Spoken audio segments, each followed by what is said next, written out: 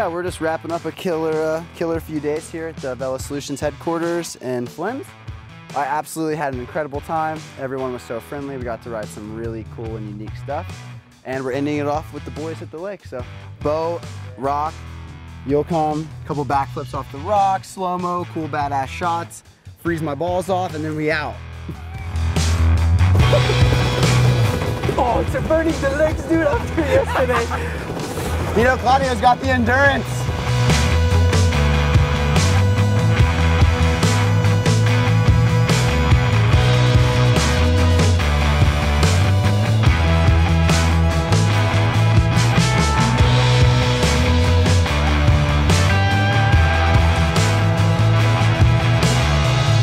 So to all the viewers out there, if you're sick, you have to go into the cold water or take cold showers because the hot water will just multiply your bacteria.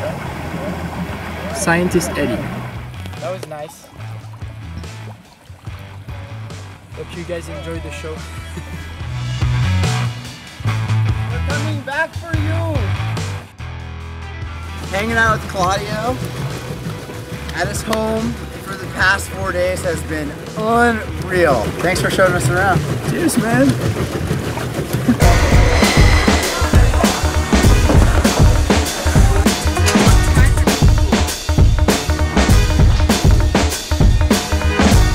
All right, guys, we have made our way back to Zurich. A lot of the riders are showing up today, so we're super excited to get back with everyone. And yeah, we just caught the train right into the center station, and we're gonna go check out the town.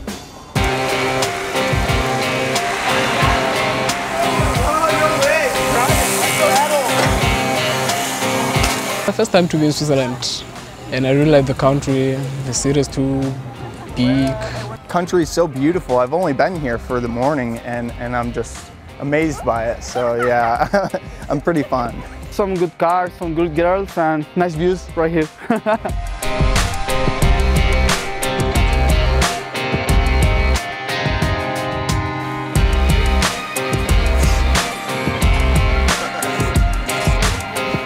We don't get to see that much of the countries most of the time. We're just going there to race, you know. So yeah, just go there, rest, and get ready for the race. That's all I do. So going to the mountain 2 days ago, and it was just awesome, you know.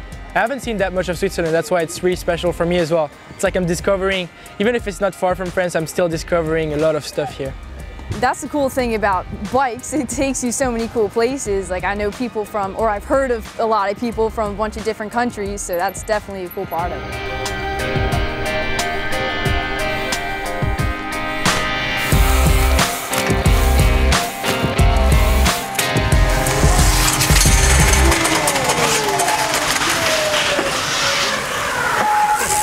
Are you okay? Okay? Yeah. Really? Yeah. You not rip a hole in your leggings! I don't know. Good. What? Holy shit! Yeah, we went to this really cool, we're in Old Town, and it's a really cool winery, and they had this really cool challenge, and you know, we're all really competitive, so we had to give it a go. The challenge they're making for about 80 years now. You have to climb up over this beam, then you go over the second one. But the second, while you're hanging down, I bring you a glass of white wine. You have to drink it upside down, and when you get this, then you can write your name in here. Can you show us how to do it? No, you can show us how to do it.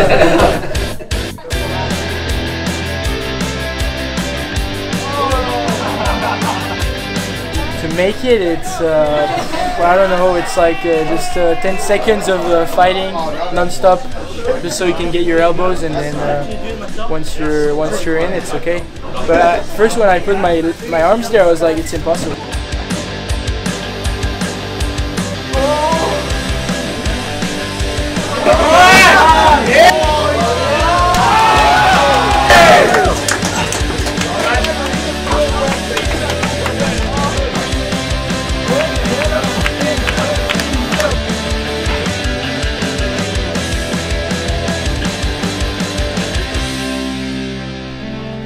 Yeah, you have to try. No, but go for it now. I almost gave up, and then I was like, I can't because Eddie did it, so I have to do it. Yeah. I don't even know how much names there is here. I don't know how it happens. That much people like succeeding at I almost this. feel like any bigger than us, it's almost impossible because how tight it is.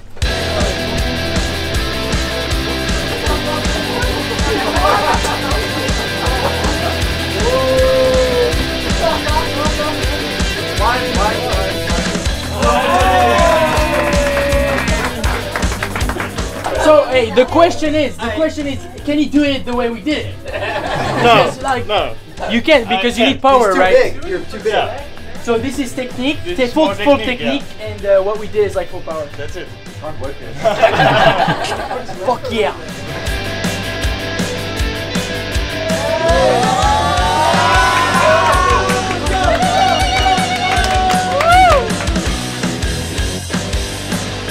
We conquered the challenge. We got to drink some wine upside down, and it was super fun. About 4 or 5 of us conquered it, so I'm glad I was one of them and the first girl.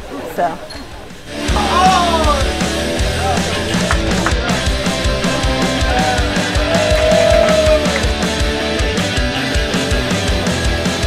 So yeah, stoked that I was able to do that, and I got to put my name on the wall. So icing on the cake for the day.